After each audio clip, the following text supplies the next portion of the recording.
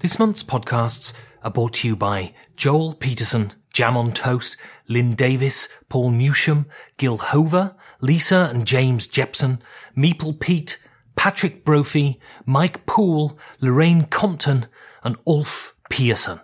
Thank you so much for your support. You can also support the show by going to patreon.com/5G4D.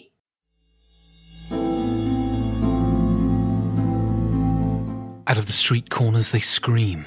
You knew it was coming. You've been waiting for this for months. Rumour hardened into fear and now they scream at you. The sirens, their hysterical wail tearing through the white noise of the city. And you run. You run to pick up those things that can never be replaced. A picture of them in the days when they still loved you. Your mother's wedding ring. And then you turn to your shelf of games. You only have room for 5. 5 games for Doomsday. 5 Games for Doomsday is a show in which board game personalities are thrust into a cabin in the woods to outrun an oncoming disaster, but can only take 5 of their games with them. But which will they choose? My guest today is the most recognisable face of British game design. He's designed the world-renowned Snowdonia, as well as Guilds of London and the legendary Scandrune. He's the co-owner of Surprise Stare Games and publishes a daily blog on Board Game Geek, and I'm happy to say that I've spent time in his shed. Welcome, Tony Boydell. Well, hello, Mr. Ben Maddox. And so, just to start, I usually ask everyone this to start off with. Was it difficult to pick the 5 games? Not really, actually. I do spend quite a lot of time thinking about games and gaming, so I know what I like, and it was pretty straightforward, to be honest. And was there any particular criteria about picking the games? Was there any sort of, I've got to be alone in this cabin, or I know these are games that I like, or there are memories attached to these games? Any sort of sentimental or practical reason for choosing them? Well, most of them have sentimental reasons attached to them, and we'll get to those, I guess, when we talk about them. But yeah, I mean, all of them are games that I would never refuse a game of, basically. Didn't matter whether it was the first one of the week or the 50th game of the week, I would never refuse. So let's start about you. How did you become a gamer? How do you get introduced to games? Well, I found copies of Dungeons and Dragons in a bookshop in Monmouth when I was working as a Saturday boy at a local butcher's, and I invested in a starter set. I think it cost me a £5, and I was very intrigued by this. I didn't do much with it though. It was just me, and my brother and sister weren't interested in that kind of thing at all. So I would just read them and look at the pictures and copy the dragons and that kind of thing. But later on, I sort of got together with a few pals, and we started, when I was working on my year out at college, and we started role-playing, because one of the guys there, Mark, was absolutely fantastic at refereeing, and he was authoring his own role-playing system. He was doing play-by-mail games, running those systems, and yeah, we loved it, and we actually wanted to get together more often rather than just the Sunday, so we started meeting on a Wednesday to play games like Risk. And then we discovered Diplomacy and Samurai Swords, and it all started building up from there. So, so many people use D&D as their introduction to these kind of things. Why didn't you choose D&D as one of your 5 games? Because I played it with those guys, and I played it a little bit at college, but I've never played it since. So when was the last time you had a game of D&D then? Oh, we're looking at, this is showing my age, 1989, 1990 maybe. So we're talking 28 years, 27 years. And what do you think, why do you think D&D is so enduring? And why do you think D&D has brought so many people? Why is it the gateway drug for gamers to such an extent? I think because it kind of presents you with the ability to be part of those books and films that you love so much. It's sort of there in front of you, and even if you don't play it very often, which I didn't, it was such a pleasure to read. You're sort of getting a fantasy fix. You're reading about the monsters, or you're reading about the spells, or you're reading about the equipment or the treasures. It's all evocative. It's a very disjointed sort of novel that you're reading with it, but it has that sort of feeling. I just used to love for instance, I got a copy of the Dungeon Master's Guide, and I've still got it around here somewhere. It's very dusty, and I loved the smell of it when it opened, and I just loved turning to a page and then reading level 4 spells and just going through them and just imagining what it would be like to do those. It was sort of a gateway to something that I certainly really liked, but you couldn't get easily. I mean, you said you didn't play. You bought the starter set and you didn't play it. Did you have a sheltered childhood? Were there not other people apart from the family around to play with? Not really. My family is quite small and insular, really. And I went to a boys' school in Monmouth, and I had to go home at the end of the day. I didn't stay in Monmouth, so I didn't really. My friends said we never got together really to play, because we couldn't stay after school because I'd have to get home. If I missed the bus, I was stuck. Plus, all the kids in my village, they all went to the Monmouth Comprehensive, so they wouldn't be playing games with me. They'd be much rather kicking me up and down the middle of the bus because I was a grammar school boy. And did you go to school during the secondary modern grammar school era? I don't quite know what that one is, but I was 1979 to sort of 82 was my time when I went to that particular school. But it wasn't, we didn't have social media, we didn't have easy access to movies. So, if you did love fantasy, you couldn't just Netflix your favourite fantasy movies. You couldn't even go to the video shop at first, It was like sort of mid-80s before the video library phenomenon appeared. So, things like Dungeons & Dragons that gave you that fantasy fix, you could do it at any time. And so, what were some of so you said you played Risk and things. What were some of the other early games that you played? Well, Risk didn't last us very long because a friend brought a copy of Samurai Swords along, which is basically Risk, but it's got a bit more to it. With the allocation of your coins to buy more resources, or to hire the ninja, or to do whatever you buy to start player. And we really got into that because it just seemed a bit more to it than just sort of rolling and rolling and rolling and rolling. You could actually have a little bit more of a plan. And then with somebody brought along Diplomacy, and we'd never heard of Diplomacy. And that was a real revelation to us because there was no dice in it at all. This was proper thoughtful, and you had to have a plan, and you had to have a plan with other people, and then you'd have to backstab them. And it became quite a hostile environment, as I think many people who play Diplomacy will recall. And so let's move on then to you as a designer. Why did you transition from being a game player to a game designer? Well, it really came about when I started playing Magic the Gathering, and I met a few other players of Magic, but one of them, Alan Paul, who I formed Surprise Dare Games with, he had designed games in the 1980s and had a little foray himself with sort of self-publishing. And when we weren't talking about Magic the Gathering, I was really interested in what this game design thing was all about. And I'd been doing a cartoon strip in my spare time for 5 or 6 years called The Black Overcoat. And I'd been noodling about with the idea of doing a board game to sort of recreate this cartoon character so you could sort of live these cartoons in a storytelling type way. And I made a really clumsy sort of action pointy system with lots of tiny chits and a huge fold-out board that covered an entire table. And I played Magic the Gathering, and it began to change the way I thought about doing this Black Overcoat game, to do it in the style of Magic the Gathering, to have cards, card drawing, hand management, special effects, objects, all sorts of stuff like that. And as I was developing that and playing Magic, I started seeing other games, certainly that Alan was playing and Alan was talking about, and a mutual friend of ours, Mark, as well. And that became something that attracted my attention. It sort of diverted me. And after I'd converted the Black Overcoat game into a sort of a Magic-like card-driven storytelling game, very quick succession, the prototype designs for Copper Twaddle and a game called Ecology were in my notebook. Ecology was a game about the world is covered in pollution, you have to clear away the pollution, then put animals back into their habitats.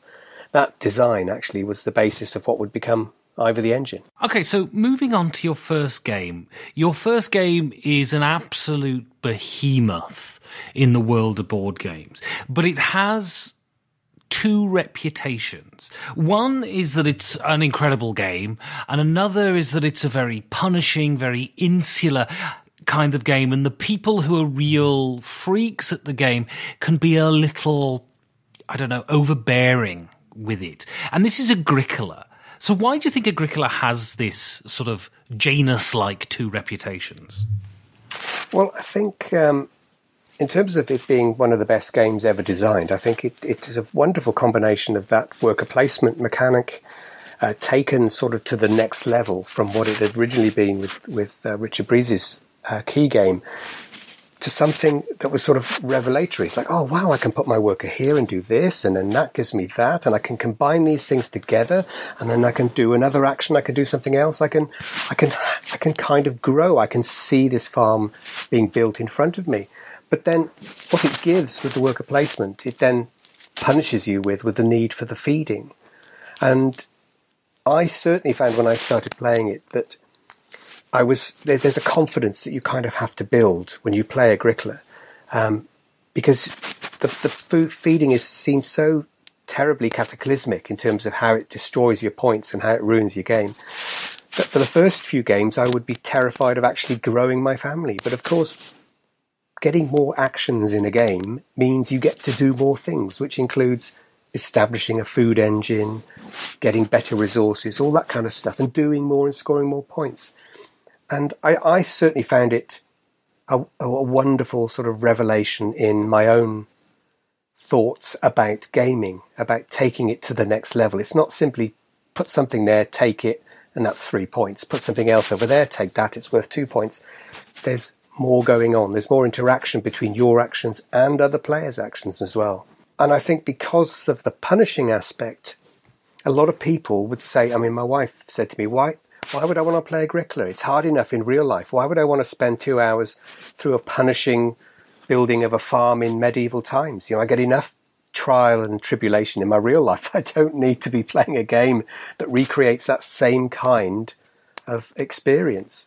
But I think once you've pushed through that barrier, once you've got through that sort of sword over your head that is feeding the family, the whole game flowers and blossoms into this wonderful variety of combinations and possibilities, all the different cards. I mean, this is a game that came in a standard size Euro box, but it had over 300 different cards, 150 occupations to help you build your farm, 150 minor improvements, things to deck out your farm.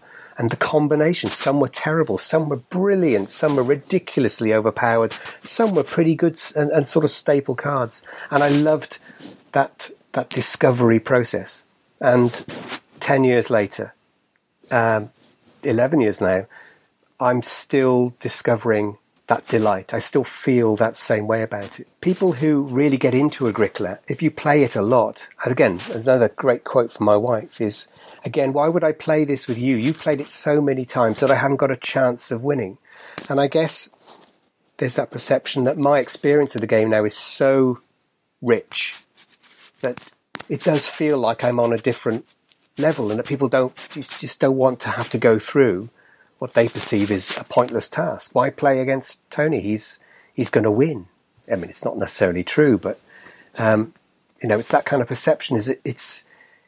You've become almost unattainable in that level, really. There's the reputation of Eurogamers. They're sometimes portrayed as snobby, elitist people who look down their noses at games that are open to the varied prevarications of chance. Is this portrayal of people correct, or do you think it's a gross misrepresentation? Well, I think it is true, but I think that's nothing particularly gamery about it. I think we're all sniffy about things that we don't particularly like or can't understand why other people like. I mean, you just have to look at the reviews of Last Jedi to see that people have vastly different opinions about that. There are games that I absolutely adore, and there are games I wouldn't give the time of day, and I wouldn't use the components to wipe my bottom with. But that's just me, and it depends. It depends what mood I'm in. If I'm pressed to play a game I really don't like, then I will probably get quite sniffy and hoity-toity about it. So moving on then, Surprise Stare, why start your own publishing company? Alan had games published in the past, and we'd been playing quite a lot of my Copper Twaddle prototype, and we thought, this would be quite fun to turn into a proper published item. I mean, I didn't really know myself who on earth to approach, so I didn't know that there were any companies I could go to and pitch these ideas at.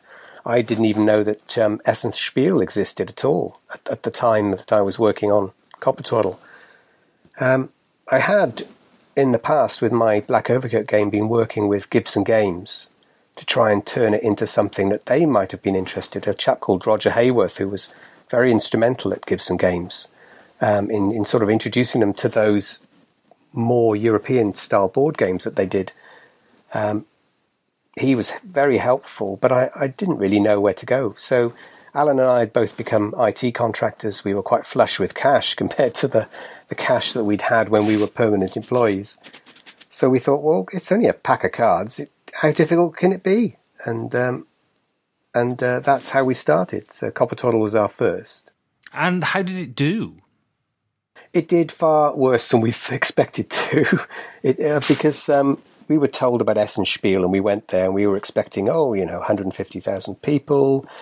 We've only got 1,000 copies of this game. It'll be a breeze to sell this game. It'll be absolutely fine. It'll all go and we'll be home by the Friday. But of course, it doesn't work that way, and it didn't then, and there were only a third of the games released that there are now.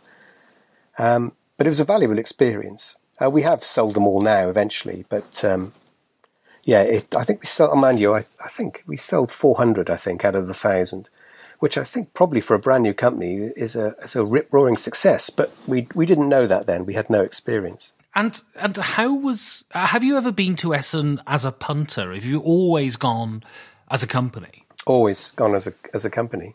And do you feel, would you like to go as a punter and just bum around for 4 days and play games and do nothing else? Not really. It's an awfully expensive way to spend 4 days playing games when I can play them at home. I like the backstage pass element of a show like Essen Spiel as well. The fact you get in early, you leave late, you get to see things that other people don't see. And I don't mean that in a menacing sort of way, but, there's a sort of special feeling about it, about being privy to all of that. And it makes the gaming world even more exciting and wonderful for me because I get to see those behind-the-scene workings. So what was Surprise Stare's first taste of success then? I think it should have been Alan's first game published with us called Confucius. It was, we had a terrible experience with a co-publisher, and it ended up breaking even for us rather than being a big success. I mean, when it was launched, we were on the same stand as Martin Wallace, so we had all those people that coming along as well. We were getting a sort of echoes of trade from those people because Confucius is a good Martin Wallace-y type Euro game. But our real success came a year later, really, after the sort of sourness of what could have been with Confucius, even though it sold well for us, was Fuzzed. And what was the issue with the co-publisher? It was all to do with finances and us paying money and then not paying it to the printers, and we ended up having to raise a rather lot of money rather quickly. Otherwise, we'd never have seen a single copy of the game, and that was terrifying for us. It nearly broke the company, and it nearly broke Alan as well. Actually, it was a tremendously stressful time for him. But then, Fuzzed was your first real success. Yeah, it sort of. We decided to go back to doing things ourselves. We didn't want to collaborate with anybody else. We thought, no, we'll go back to what we did right at the start, which is I did the artwork, Charlie did all the art colouring in and laying out of the actual sort of templates. Alan would organise the production, and we would market it ourselves. And we did 1,500 copies of Fuzzed. We took it to UK Games Expo. We sold 250 copies, which is huge for the expo at that time because it was still based in its little venue in the middle of the Hagley Road. And then we took it to Spiel, and it sold out. I mean, we didn't have a single copy to bring back with us, and it was the first time we'd sold out. We also got approached by a couple of companies to license it, and we eventually went with Griffin Games. So that was the first game that we had that had been licensed by anybody as well. And It was absolutely fantastic. Such a recovery from our experiences from the previous couple of years. And to top it all, Martin Wallace had a few copies of his games left. Last Train to Wensleydale and a couple of the others that came out that year from Tree Frog. And he needed them getting back to the UK, and I had an empty van. So we loaded up my van with his games and I drove them back to the UK for him. So that was our first year where we sort of felt like we'd actually achieved something. It was a real step up for us. Of course, a couple of years later, we would have our experience with Snowdonia, and that really changed everything for us.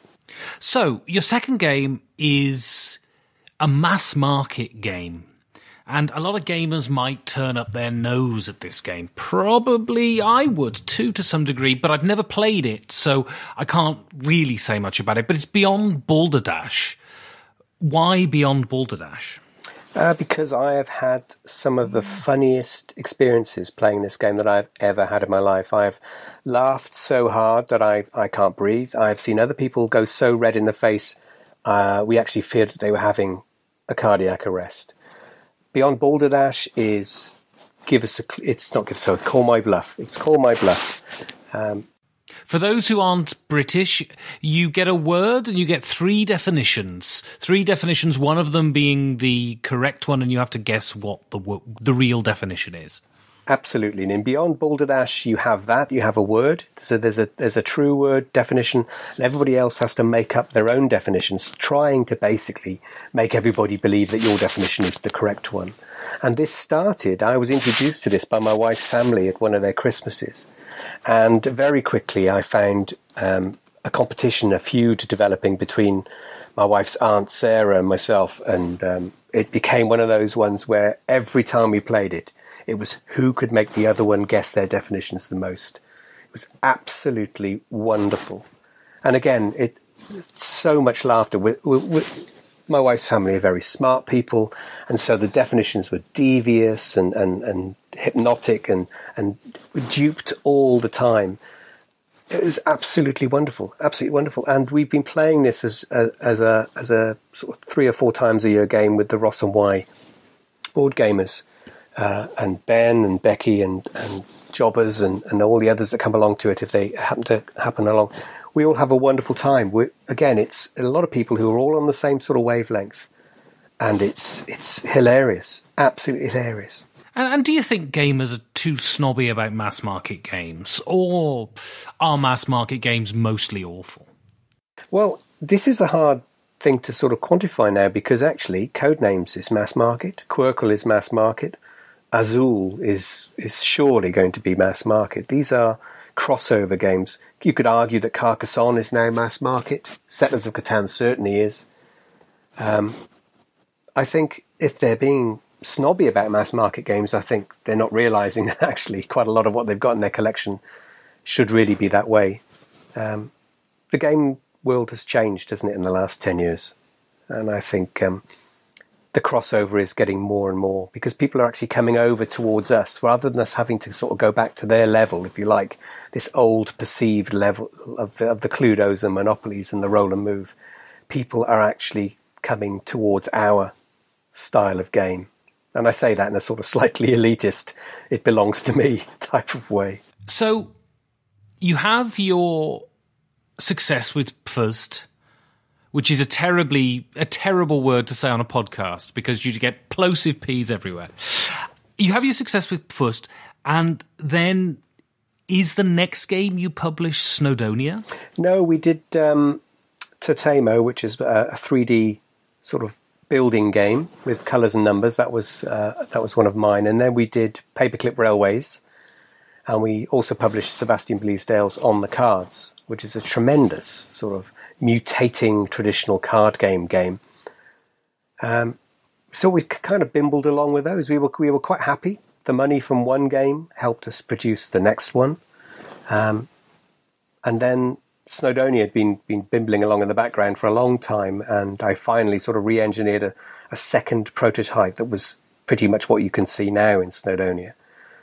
And the story of that is well known in the sense that I sent a speculative email to Lookout Games, of whom I was a massive, and still am a massive fanboy, thinking, well, it's a bit like Agricola. They might like this if it's that same kind of game. And the email came back saying, well, yeah, I actually like Snowdonia, the place. Mount Snowdon is wonderful. I go there a lot. Of course, I'd be interested in seeing your game. And that was it. The game got sent off, and then emails started coming back saying, well, this is good. I like this. I don't like this, which is the most feedback I'd ever gotten from anybody. Normally, you'd wait 6 months, and then the box would come back with a letter that said, it's not really for us, thanks, good luck, bye. But Hanno was very communicative, he was very positive, he was very helpful and encouraging. And it became very clear quite quickly that it was going to be coming out with Lookout Games. And that was quite something. And how did that feel? Because, you've got this publisher that is one of the most renowned publishers in the world. How does it feel to be accepted by something like that? How much of an endorsement of your skill is that? I was absolutely delighted and honoured.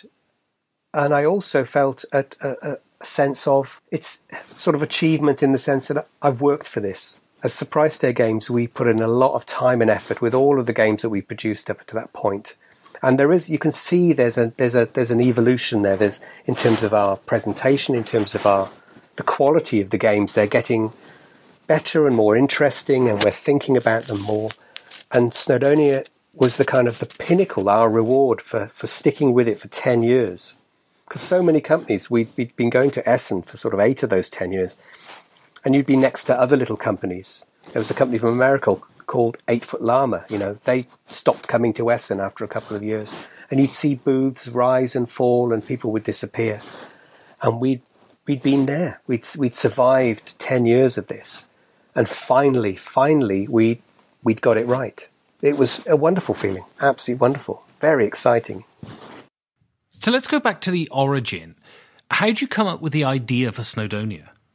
And was this train thing an obsession that you had previously, or did Snowdonia inculcate you with the obsession with trains? Snowdonia was the mother of my obsession with trains.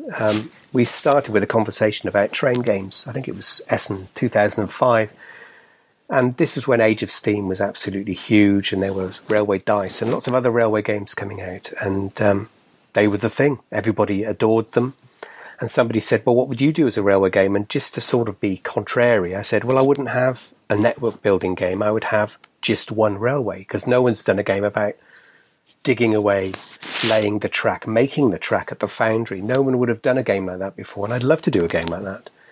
And when you say things like that at Essenspiel, they lodge in the back of your mind. And I started making notes, and I started putting bits and pieces together.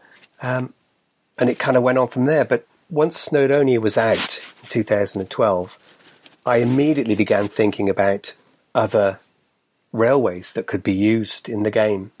And as I looked around and I researched local railways and more famous railways in the UK and abroad, I just began feeling so hypnotized by the whole thing. I found it absolutely fascinating. There's a great element of nostalgia as well. Maybe I was hitting a midlife crisis at the time as well. But looking at old photographs, especially of my local railway station in Newham, and thinking, we don't have that. There's nothing there now. It's just a dirty hole in the ground. But 5 years before I was born, there was an entire railway station. There were trains coming and going 15, 20 times a day. There's a sort of nostalgic feeling of loss almost as well with these things. They're so romantic. The stories are so wonderful. So do you think with the essential governmental push towards cars and the closing down of the railway stations in the 50s in Britain. I remember I came from a little town, even smaller than where you're from, with, 2,000 people at that time. And we had a local train station in the 50s and up to the 60s when they were all closed down. Do you lament the loss of train travel? And is train travel still romantic? I do lament the sort of scale of the network. I do quite a lot of train travelling nowadays. Not quite so much at the moment, but when I was working in London, I was in and out on the trains all the time. And I do love a train journey. But I do lament that idea that if you wanted to go into Gloucester, for instance, which is the nearest city to my town, that, you can get in the car now and go anytime you like. But 50 years ago, you couldn't do that. You'd have to get on the train and it'd take you time to get in there. You'd probably dress up nicely because you wouldn't have done it very often. This is a special thing. It would have become a day trip, an excursion. And I kind of miss that. I think we take so much for granted now. This is an old man waxing lyrical now. All I need is a porch and a jug of cider and a rocking chair. But yeah, I do miss it. Do you think your designs are British? Do they have a British identity? Or is this just me creating something out of my mind? I think they do. I think there's a dark humour to my games. There's a quirkiness. The British have a great history, industry, and sort of proper history. And if you think like kings and things, so there's such a rich environment that you grow up in. I mean, I grew up in the countryside, and there were 3 castles within a small bike ride from my house. So you're surrounded and steeped in this sort of heritage wherever you looked. And I think there's quite a lot of affection that leaches into my designs, because I don't design games about things I don't like. I design games about things that I am interested in, or I find fascinating, or are just sort of romantically pleasing to me. So what do you think the future is for board games in Britain? I'm hoping it'll be more of them. For the British sort of society, board gaming is still a niche thing.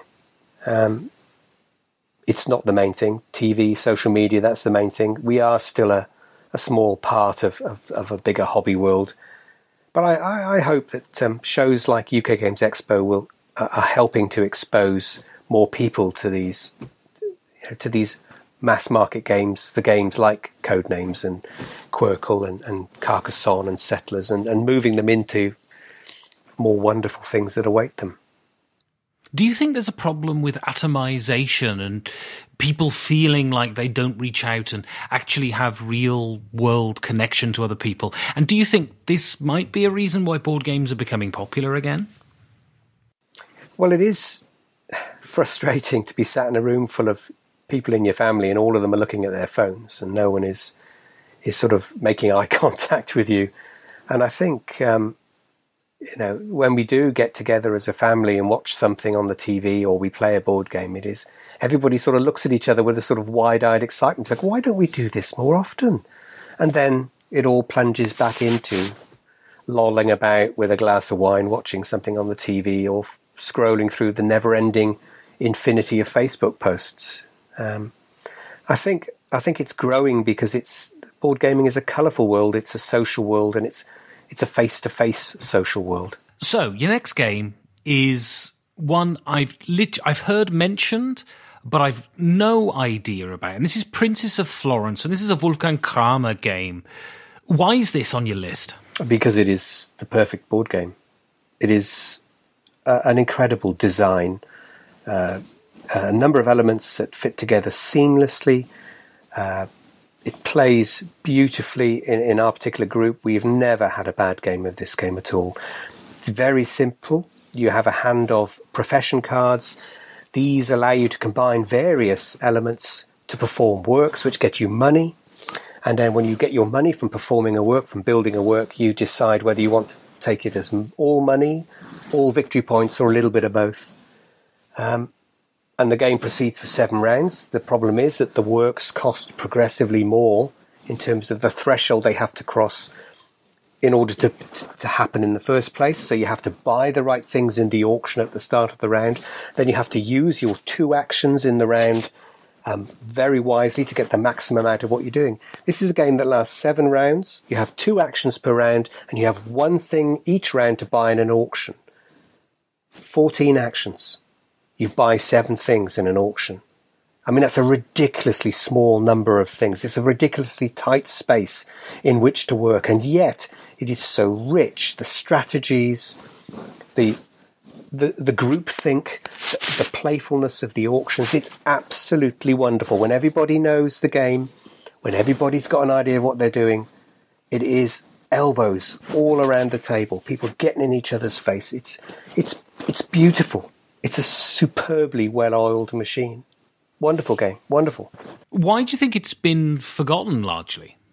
I'm not sure that it has. I think it's quietly there all the time. I mean, Wolfgang is, as if Princes of Florence wasn't enough, he also designed El Grande, the best area control, area majority game that there is. El Grande is superb. Six Nimmt. Who doesn't finish their evenings with a game of Six Nimmt? It's just wonderful. I think Princes of Florence is still getting lots of attention. It's just not shouted about.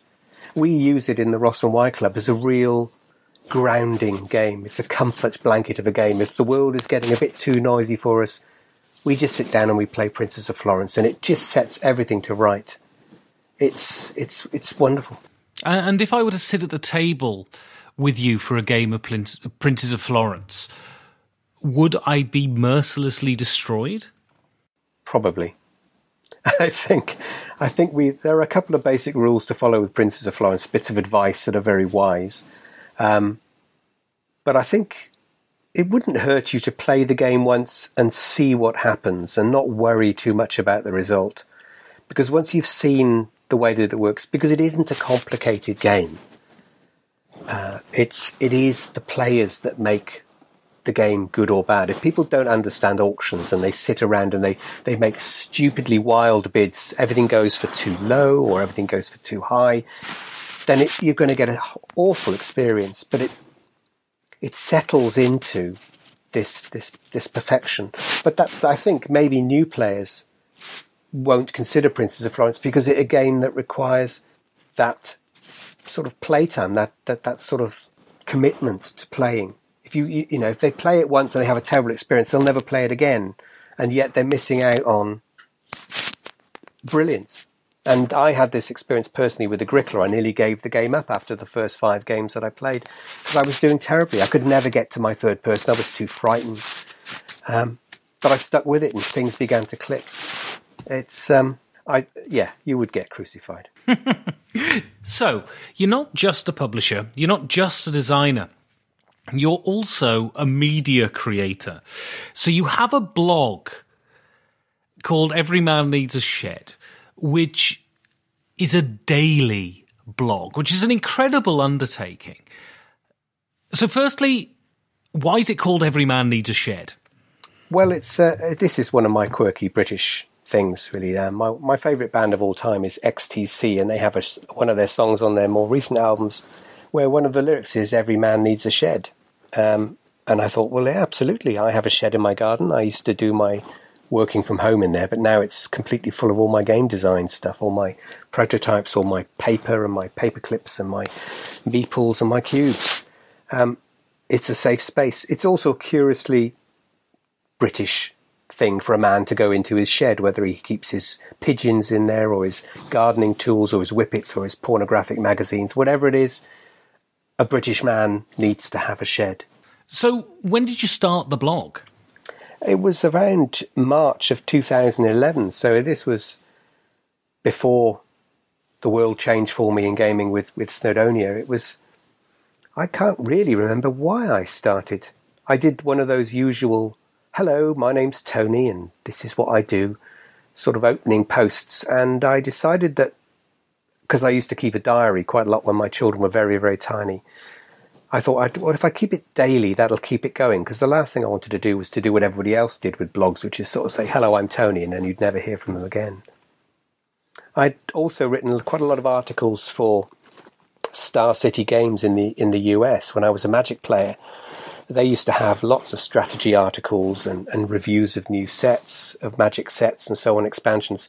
And I used to provide all the jokes. I used to do these stupid articles where I would just mess about, take the piss out of the game, relentlessly ridicule its players, its experts, its entire fabric. And they quite liked that. They quite liked that sort of quirky British humour. So I was able to recycle a few of those to keep those articles and turn them into board gaming articles to sort of keep myself going when I was first doing the Shed blog. And when I got into a rhythm, when it became what I did, go out, play games in the evening, come home, write up the blog, go to sleep.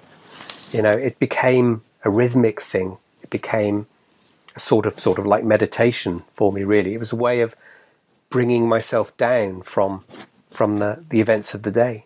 And as it goes on, it becomes quite addictive.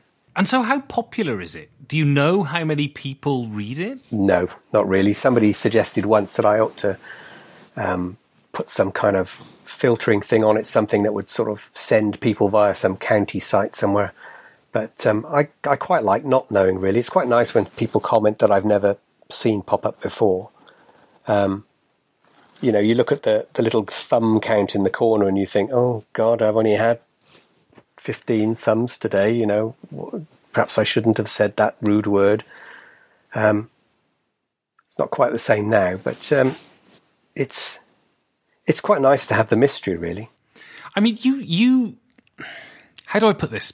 You swear a lot, and you are especially fond of the word that a lot of people consider over the line.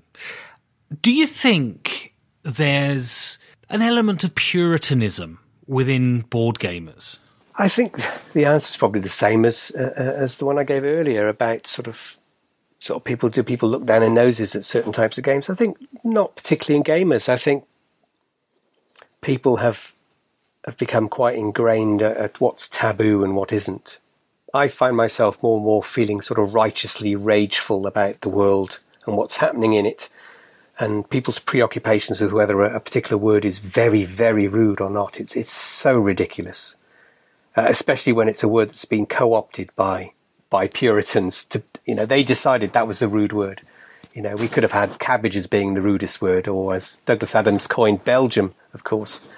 It's so ridiculous that a single word is treated so outrageously. It's a word, and it has a meaning, and it has a true and proper meaning, and we shouldn't stop being so bloody prissy about it. In fact, and it seems to me that people remove all context. The word itself is intrinsically bad, which makes no sense to me. It's what it is. I refuse to be cowed by it. I am trying. I mean, it depends on my mood. My blog, if it gets particularly sweary, I'm probably not having a very good time, either at work or at home or both. It is like a diary. So there are elements of my blog sometimes that are perhaps more revealing than you might think. There's a bit more of me that goes into it than you might first see. So, what are some of the highlights of your blog, if people would like to check it out? Well, I quite like my write-ups of the Friday nights at the Ross and Y Gamers, because Ben Bateson, the club founder and backbone of the club, he writes his version of events on the Ross and Y Gamers blog. And it's often quite funny to see how our two views of the same evening can differ quite radically. That always amuses me. I like it when I like some of the ridiculous game shop sketches that I do. Often they come from this sort of tradition. I mean, I love British comedy. Being a Brit, there's a lot of British comedy I absolutely adore. So I love doing little homages to some of my favourite sketches, for instance. I love the humorous ones because they're me delighting in my sense of humour. Things that I find particularly hilarious or ridiculous. I love lampooning those. I also like being a bit more upfront, as I mentioned a little bit earlier. It's sometimes I'll be quite frank about things.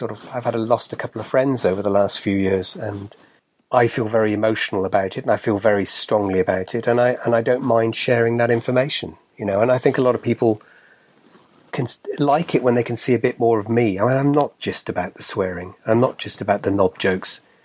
There is somebody else there. There's a game designer. So I do my game design sort of sneak previews. There's a human being behind it. So your next game is probably the hipster's choice. And it's partly a hipster's choice because no one can get hold of it. But it's Glory to Rome. Why does everyone love this game so much? Because it's absolutely fantastic. It's such a straightforward mechanical idea. I mean, the rule book that I originally saw when I first played it was absolutely horrendous, trying to define the various places that a card can be taken from or end up. But at its heart, it's the perfect multifunction use, the multi-use card game. A card is an action, or it's a bonus action if it's a client, or it's a victory point value, or it's something that increases your capacity to do things, or it's a resource for building, or it's a building in itself. The effects are explosively ridiculous, massively overpowered, but then they're all like that. So every player can have their moment of triggering something absolutely profane in terms of game effects. It looked awful in its presentation, but it makes a mockery of that with the sheer perfection of the design itself. It is without peer. And so does any of his reiterations, do any of them come close? Matainai, Uchronia? Matainai is fantastic. I really like Innovation, but only with 3 players. Uchronia, I bought it and I played it and I thought, well, why am I going to bother playing this when I can play Glory to Rome? Why would I want to play something that was the same but felt a little bit easier or less interactive?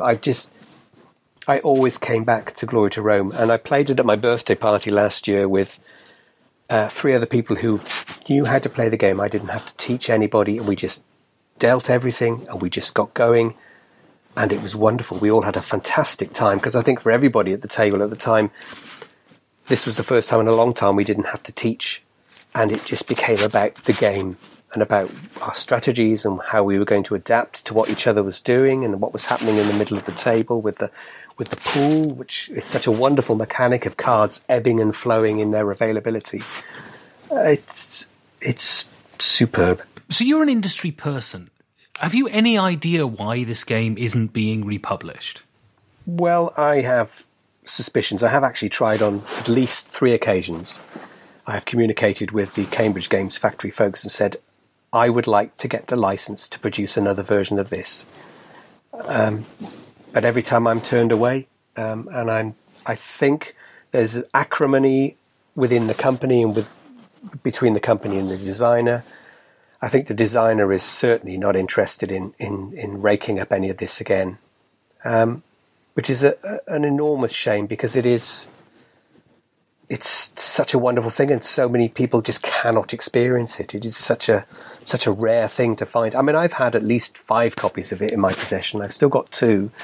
I've given away copies to my to new friends because they've wanted to get a copy and they couldn't get it. But it goes for stupid money now, and it's such a damn shame.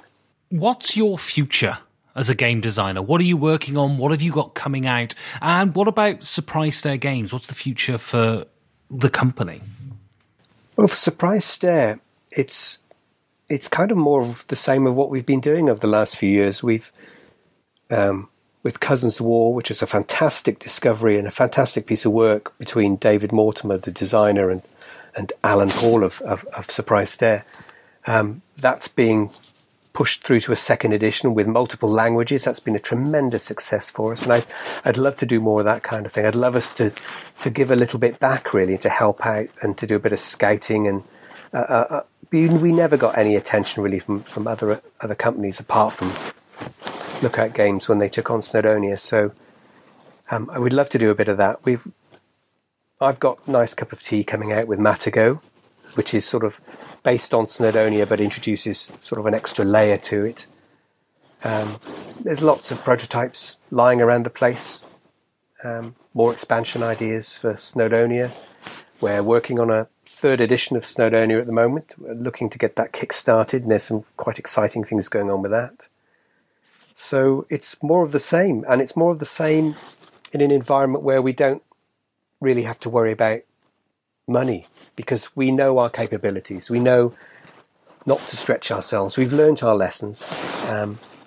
We know how we want things to look. We know we want the right kinds of quality. We know what people expect nowadays. You can't pass things off in a cheap and nasty way. You've got to think about all these things very carefully. More of the same. It's great. And so why are you taking Snowdonia to Kickstarter? Because this will be your first Kickstarter game. Well, we have some money, but we don't have enough money to sort of commit to a 3,000, 4,000 print run. So Kickstarter just seems like a sensible pre-selling environment. We're always getting asked, not just by players, but also by other companies about, when are we doing another version? Are there going to be other language versions? It's still going strong after 5 years. Kickstarter for us is sort of it's a fundraising. It's what it's supposed to do. It's supposed to help us raise the funds to be able to produce the game, because we can't produce it ourselves on our own. So your final game is probably, well, it's definitely the most personal game on your list.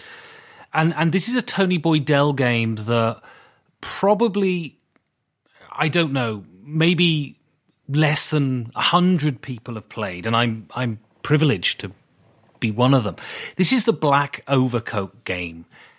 Explain it for the people listening. Well, this, I mentioned it earlier on, but it's basically a game designed around a cartoon character I was doing called the Black Overcoat. And in one of the cartoon stories I did, he went to his family home and he met up with all his relatives. And surprisingly enough, all his relatives looked almost exactly like he did, except they had different hairstyles or different clothes.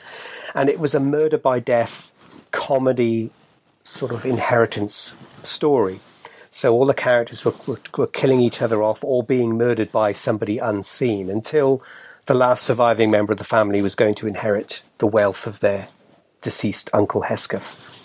And this game started off very fiddly, very complicated, hundreds and hundreds of tiny little chits. It became a card-driven game with lots of similarities to trading card games. As I mentioned, Magic the Gathering was responsible for sort of turning it into that. And it's all handcrafted. There is only one copy of this game. I would print out a sort of a template for the cards. I would then run it through a photocopier at work. And then I would use a work laminator. The work did a lot of stuff for me. To laminate the cards, and I would cut them out and then stack them up in the decks. And I would draw extra cards at training courses or sitting at home watching the TV. I would have ideas for extra stuff. And it's all about running around the house. Sort of this house is a very labyrinthine building, collecting objects, finding members of the family lurking in corners. Strange events happen. The ultimate aim is to find 3 pieces of the map.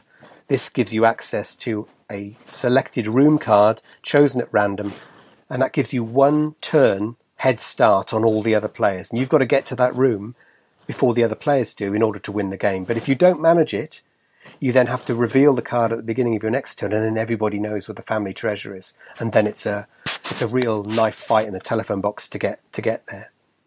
It's ridiculous. Turns can take a long time. They can take no time at all. There's a sort of fluxy element to the way the game shapes and changes.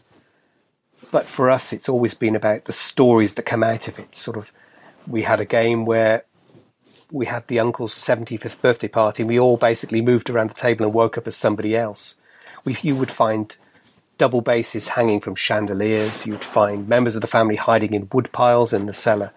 The ridiculous comedy storytelling of it is something that's kept us all howling with laughter for many years. And so have you just basically played this with your family and watched your children grow up playing this game? Absolutely. One of the cards has a picture of a baby being passed from one person to the next, and that's my eldest daughter.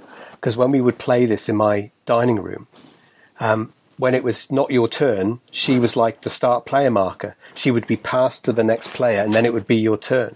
And so this baby Alice would go around the table, and you would know whose turn it was. It was the person to the right of the person holding Alice. So right from that time, right up to we play it now when our children come home from their travels around the world or wherever they are, we'll get a bottle of wine out and we'll play the Black Overcoat game.